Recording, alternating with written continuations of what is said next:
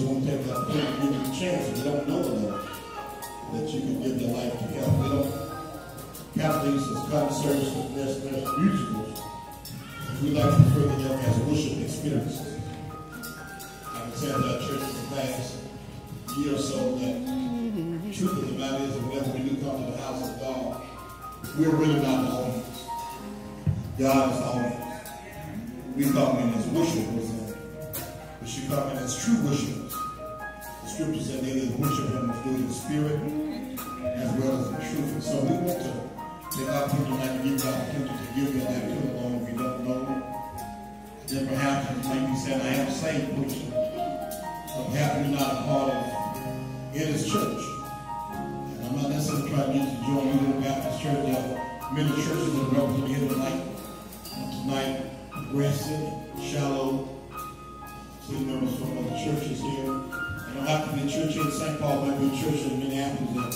And the Lord may be letting on your heart. And I promise you, we give you instructions, directions, on how you become a member of anybody's church. So if you're here tonight, you're not saved, not a member of anybody's church.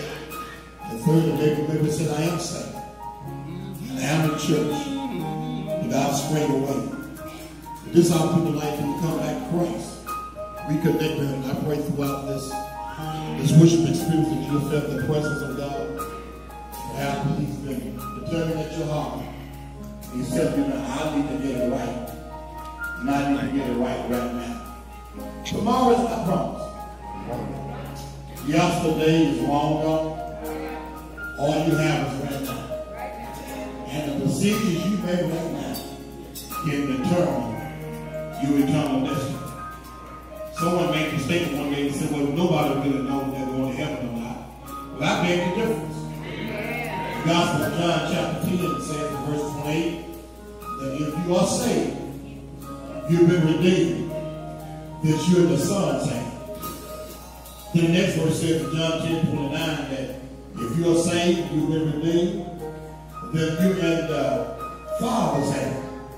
He went on to say that no man can pluck you out.